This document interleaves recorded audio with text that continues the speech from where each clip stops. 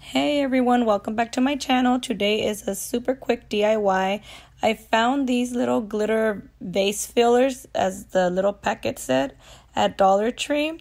All of this is from Dollar Tree. I bought this for I guess under $5 because each item is $5. Those vases, I already had them here, but I'm almost positive that there's some there too. So $5, $6 that you'll probably spend on doing this little DIY if you don't have vases at home. I did buy two thinking it was going to fill up one of them.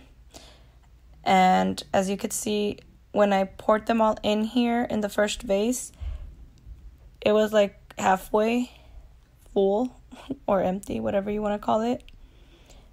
So I decided to grab the other one, open it up, and pour it in there. So at this point, I was only making one. But it was fine because I literally thought of it as I was walking around the store. We were getting other things that Alyssa was looking for.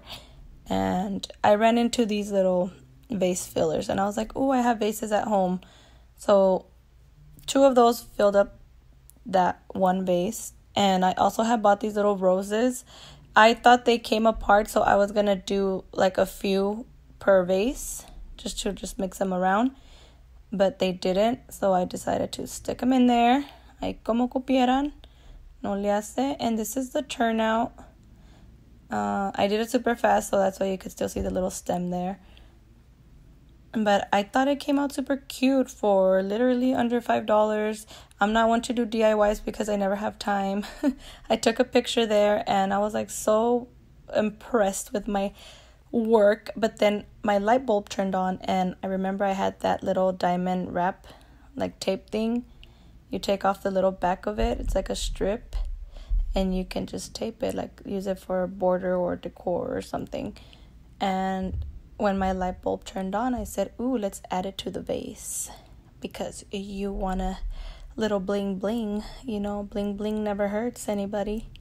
So as you can see, I'm wrapping it there. And that little ball is popping out. Like I said, I was rushing when I was doing this. It's the story of my life. And I literally thought about the DIY like out of nowhere. I don't know. Maybe I'm going to become a DIYer now, or whatever you call them. But yes, I always watch everybody doing the videos of their Dollar Tree DIYs. And I always say, ooh, I'm going to try it. I never do. But for some odd reason, I don't know. I just saw those little vase fillers. So I did add the diamond strip on the bottom too. After adding the first one, I figured let's put some on the bottom. You know, a little extra bling. Like my sign says right there, happy everything. Yes, be happy, stay happy. And that was it, guys. I just trimmed off the little leftover strip, because it's like a 7-foot long strip. And I was happy. I felt like, ooh, I can do this. I was thinking, do I like it? Do I not? And I did like it. Making sure it sticks.